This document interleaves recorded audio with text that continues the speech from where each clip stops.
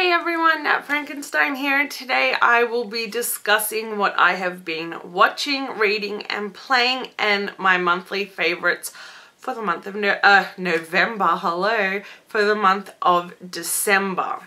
So if you're interested, please keep watching.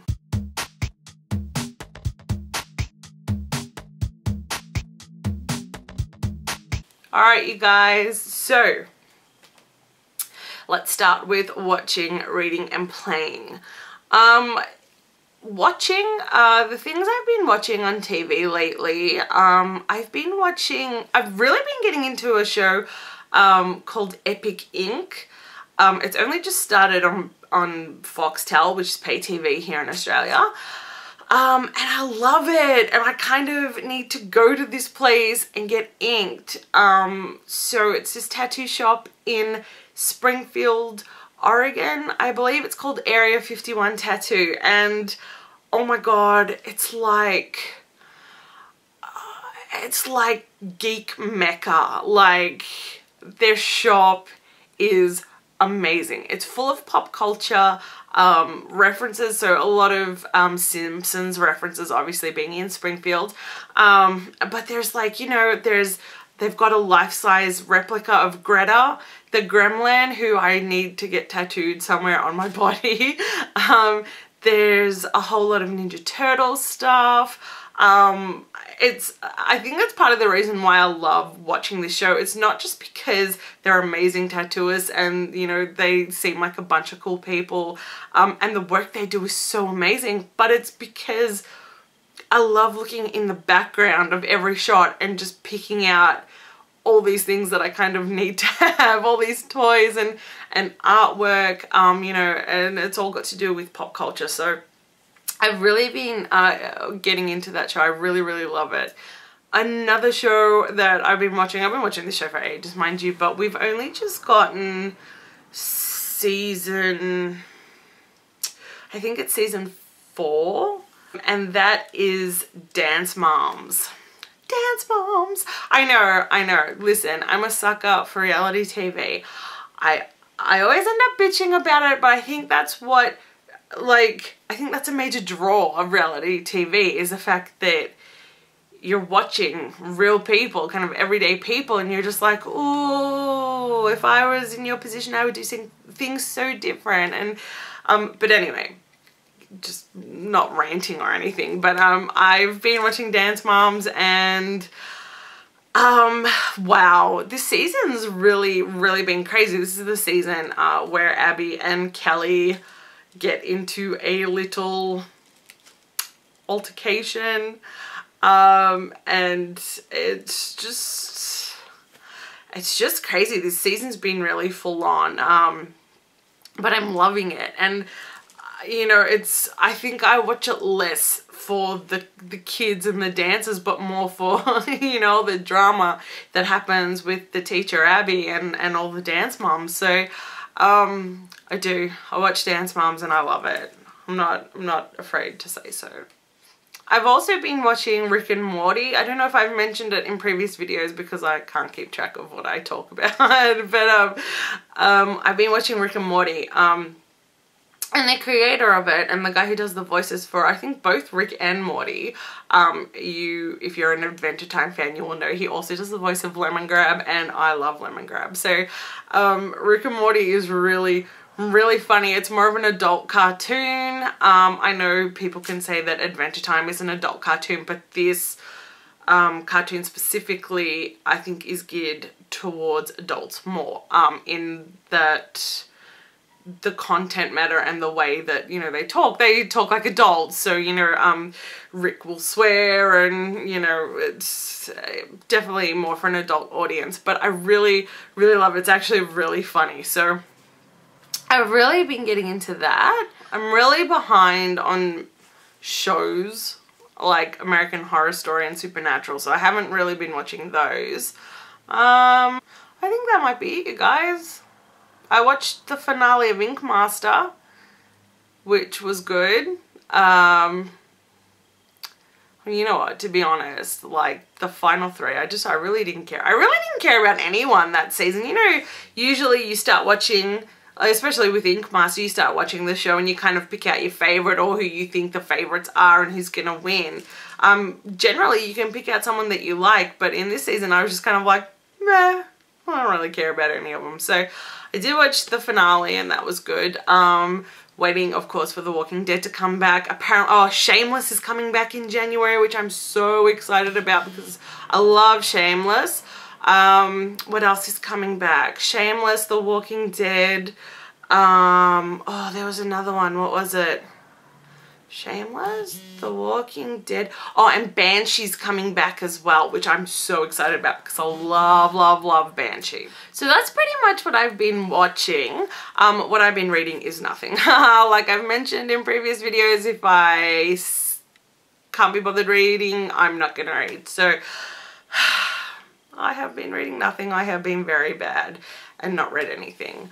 That brings me to what I have been playing. If you check out my Christmas haul and my Boxing Day haul, you will have seen that I received the Ultimate NES Remix for the 3DS. I am about to start playing this, and like I mentioned, I'm going to post a review on it because it kind of takes all the NES games and mixes them up. So for instance, playing the original Donkey Kong, you don't play as Mario, you play as Link. So there's a couple of cool things that I think will be interesting to document on Filma. So I will do that. I will do a review on this. So other than that, I really haven't been playing that much. My boyfriend got The Evil Within. I did try playing that. Mind you, I could not even finish like chapter 1. I had one go and I'm like, nope, I can't. I'm getting mad already. The guy with the chainsaw, he killed me and I'm just like, nope, you play. So I gave up quick smart. But I'm really, really liking the way the game is. Survival horror games are so cool. So I'm really looking forward to seeing how my boyfriend progresses in that game. It looks like a lot of fun, and maybe if I stop being a baby, I will actually pick up the controller and play it and not get mad when I die. Because it seems like a game in which you would die a lot. So that covers watching, reading and playing. Now, my favorites for December. You could pretty much say that everything I got for Christmas was my favorite. So if you go and find my Christmas video, my Christmas haul, you'll see all the cool stuff that I got for Christmas. I love every little bit of everything that I got. But the other cool things I got for December that I love, love, love, and that takes me back to my childhood are these. Oh my God. Puppy surprises! I got a puppy surprise. And not just one puppy surprise. I got 3 of them. So let me just explain, okay? Back in the 90s, I believe it was the early 90s, a product called Puppy Surprise was released, and it was a puppy, and you open her belly, and inside her belly was either 3, 4, or 5 puppies. Now, I had one when I was little and I got 4 puppies, and that's pretty good because really the most common amount of puppies to get was 3. So I got 4 and I was like, yeah, doing pretty good.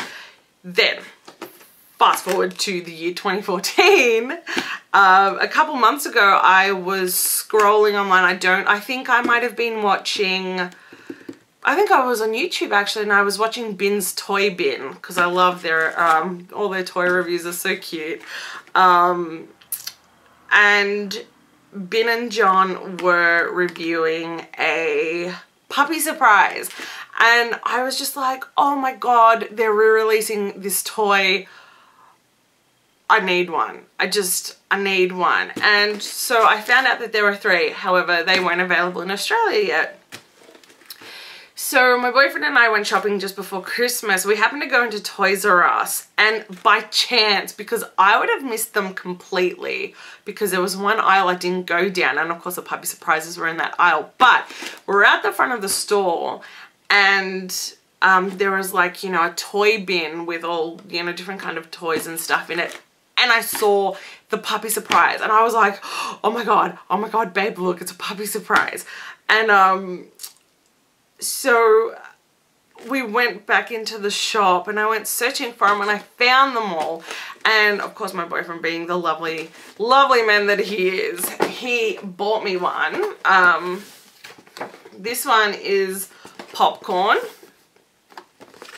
So he bought me one and then I was like, oh man, I know there's 3 of them. I kind of need to get them all. I'm like, well, if you buy me one, I'm like, I'll buy one as well. I'm like, because at first I was like, I don't want you to buy it for me. I'll buy it myself. And he insisted to the point where I know I'm not going to win.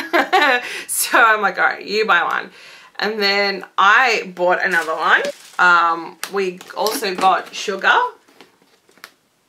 She's got purple hair. She's really cute. She reminds me of a mare. And then I happened to mention it to my grandma, and because she's amazing, she went and bought me the 3rd one. Zoe. She's all pink with white fur. White ears on her, white fur on her ears. So, those are my 3 favorite things that I got this month. All the puppy surprises, and I don't know whether to tell you how many puppies I got in each, or if I should do a video. I don't know, are you guys interested in seeing me do a puppy surprise video?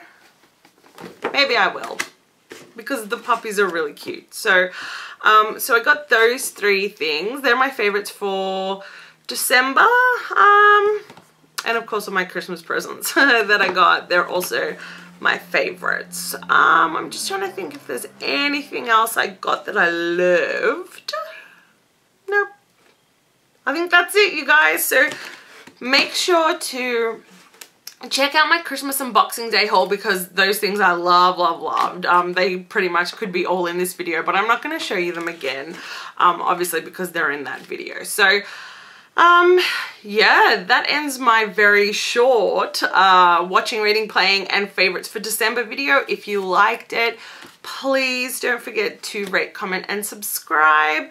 I hope you all had a lovely Christmas, Hanukkah, Kwanzaa, Happy Festivus. I just hope you had happy holidays, and I hope you have a wonderful new year. I don't know when this video will be up. I'm hoping it's before the new year, but if not, have a lovely new year. And until next time, I'm Nattie Frankenstein, and I will see you later.